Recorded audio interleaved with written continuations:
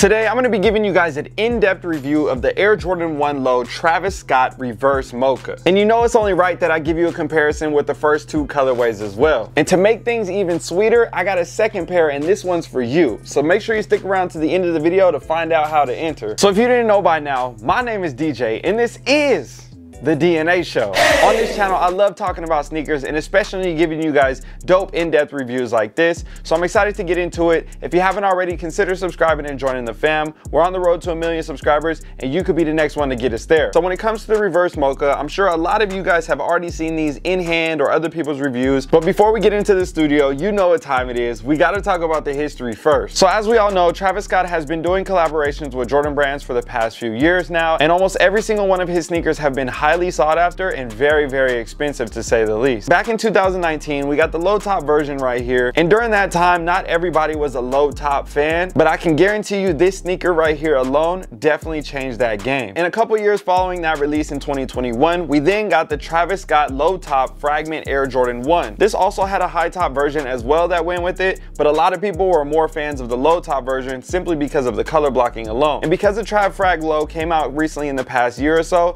it's definitely been a lot more accessible sneaker for a lot of people, and I can guarantee you over the past year you have definitely seen a lot of people wearing this sneaker. So now we're in 2022 and we have the Reverse Mocha that just came out and everybody's been going crazy over these, and honestly I feel like they're a little overpriced. And don't worry, at the end of the video we'll talk about pricing, rarity, and predictions on future releases and how those prices are going to be as well, because we're expected to see a couple more low tops set to come out this year as well in the winter time. So there's going to be a lot of stuff when it comes to the Travis Scott energy, especially around the low top versions alone. So now let's hop into the studio real quick so I can give you guys a nice in-depth review of this shoe. Now before I crack open this box, we got to talk about Soul Steals. Soul Steals is a membership-based platform that does shock drops throughout the week and guaranteed drops every single Sunday at 3 p.m. Pacific Standard Time. They have crazy restocks all the time with thousands of shoes hitting the app, and I can guarantee you can find samples, PEs, one-offs, and a whole lot of the latest and greatest releases. Prime example, I struck out on this shoe on Sneakers app, but I was still able to get a pair from Soul Steals, and hopefully I can help you guys get a pair as well, which we'll talk about later in the video on the raffle and how that's gonna go. I've personally been using Soul Steals for a few years now, and I love it. I've gotten so many releases, and if all you guys that watch my channel, you know I've gotten a bunch of things from their site before. So if you haven't heard of them before, make sure you check them out because I can guarantee you they always got the best prices in the game. Hit the link down below in the description to get set up, and trust me, it is well worth it. They be putting shoes on their app for $1, $10, mystery boxes.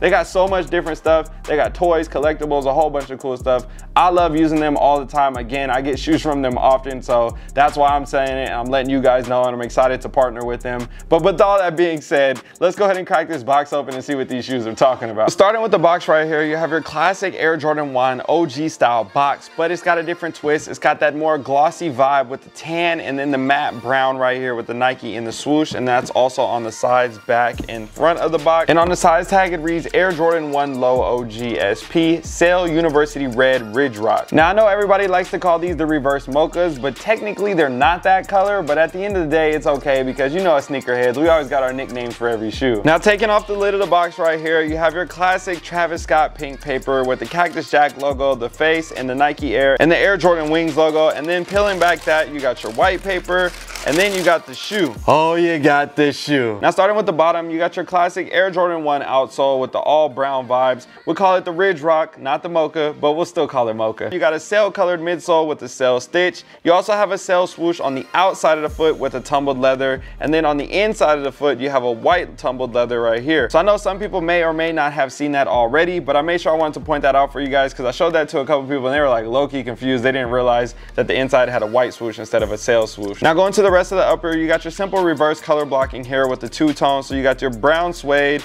or should we call it Ridge-Rock suede, and then we have a white leather tumbled all around the rest of the toe and the back end around the heel, and then you have a red stitch right here on the back end with the Air Jordan Wings logo on the right foot and the Cactus Jack face on the left foot. And these come equipped with a pair of sail wax laces and an additional set of white laces brown laces, and red laces. And honestly, I feel like low-key, any of these 4 laces will look good in this shoe. I might be interested in changing these up. It's gonna take me a little bit, so I'll think about it. But let me know which lace option you would go with when it comes to these 4 colorways. Now on the top of the tongue, you got your Nike Air branding right here with the white patch and the red stitch. And then on the side of the tongues, classic with the Travis Scott ones, you got the Cactus Jack branding patched right here on the right foot and right here on the left foot. Looking at the inside of the foot, you got a brown sock liner and a brown insole, red Jumpman on the left side, Travis Scott branding on the right with the Cactus Jack. And then also one thing I forgot to mention as well, you got the Cactus Jack printed right here on the inside of the foot in red. Another iconic hit that we have seen done on the Travis Scott Air Jordan 1s each and every time. Now, as you can see, when it comes to these 3 models right here, the shoes are pretty much the exact same when it comes to the branding and all those type of aspects. The only thing that's gonna switch up is going to be the materials in different areas and then the color blocking in different areas as well. But essentially everything is pretty much the same when it comes to the overall mold and branding, especially on these 2 versions because it's like the Mocha and Reverse Mocha.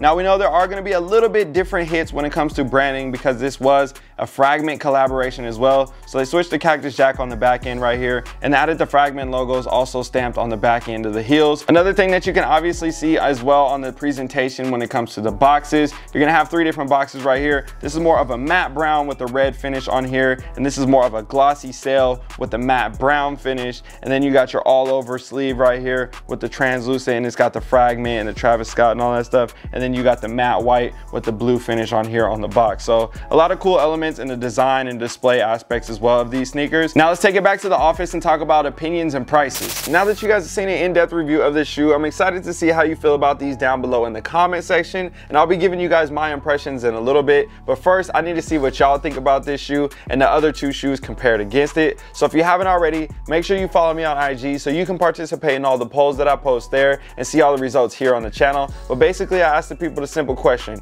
is this shoe fire or is this shoe trash? And I asked each shoe individually, so I guess whichever shoe has the highest percentage means that's the one that people like the most. So let's see what the people said. So when it comes to the OG low top version right here, we have 90% saying fire and 10% saying trash. And honestly, that's a pretty high percentage, and it makes complete sense to me because low-key, this is still my favorite colorway out of the 3. Now for the Trav Frag Low, this one is very, very close too. It's 89% to 11%, which means that's essentially like the same, but technically it's 1% off. Who knows, they might have just voted something a little bit different. But basically, to me, the people are saying this one is a very close running up shoe to the OG model as well, and everybody likes this one. And don't get me wrong, I like this one too. I just, you know, I like the OG a little bit more, but these are still fire. Now for the Reverse Mocha, this is something that I'm definitely really interested to see how everybody feels. I know it's a new release, so that kind of has a lot more energy around it, and people may have missed it or whatever it is, so that kind of draws some hype. But anyways, let's see what the people say. Right here we have 90% to 10%. So that's also matching up with the OG colorway,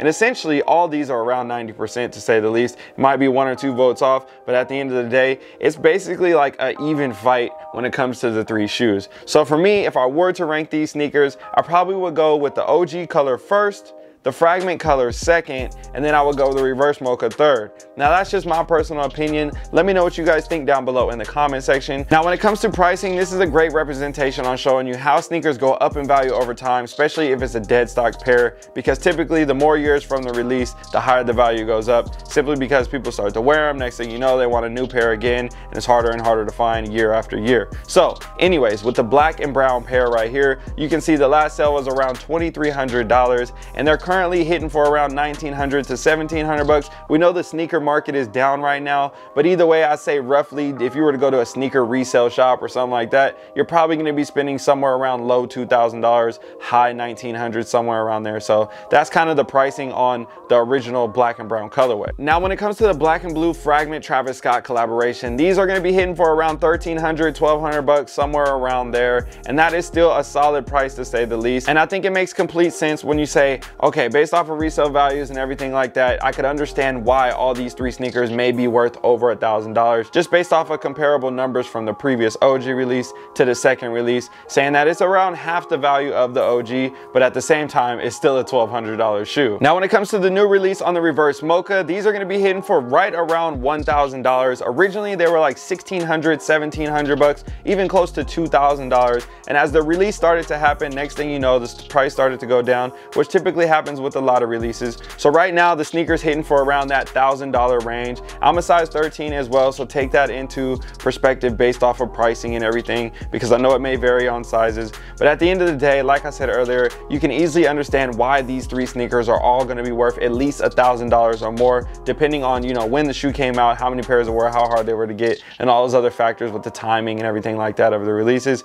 But at the end of the day, like I said, it's still a $1,000 shoe. So next comes the question that everybody always asks me: what should I do? Should I buy them now? Should I wait? Are they gonna go down? Are they gonna go up in value? What's happening? The shoe game is crashing. What should I do? I don't know. At the end of the day, like I always tell everybody, I'm a sneaker collector first. So if you like the shoe, get the shoe. That's what you want to do. Go ahead and cop the kick. Now, when it comes to pricing, and if you're trying to resell and all this other stuff, or get the best value for what you got it for, and hoping that the shoe goes up in value over time, and you're able to wear the sneaker and then it's worth more later, even though you worn the shoe, because that happens a lot for us sneakerheads. We know that predicament as well.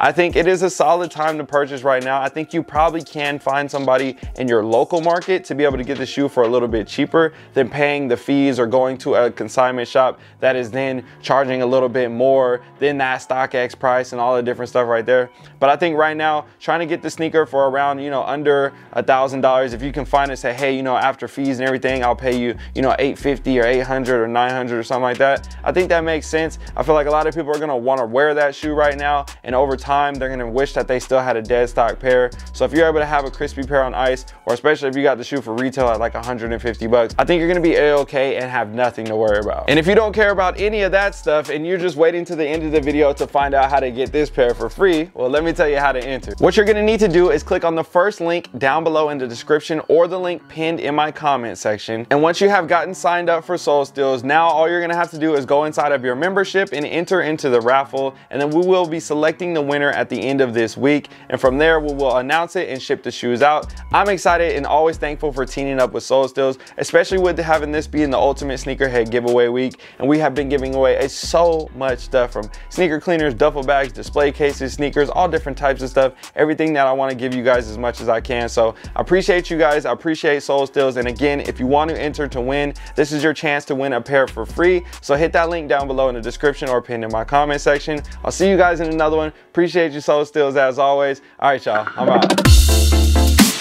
Yo, if you enjoyed this video and want to grow your collection or make extra money on the side, I built a VIP mastermind that will teach you everything that I've learned about growing my sneaker collection over the past 15 years. This will also give you access to the DNA fam in my VIP community, where we talk about investing outside of sneakers. And don't worry, if you don't plan on joining the VIP community, it's okay. I also set up a private DNA fam community that gives you access to all the behind the scenes looks from the studio, and multiple chances to win free sneakers and gear from weekly and monthly challenges. So all you need to do is click on the link down below in the description, or the first link pinned in the comment section. That will get you set up and into the community. I'm excited to see you guys on the inside.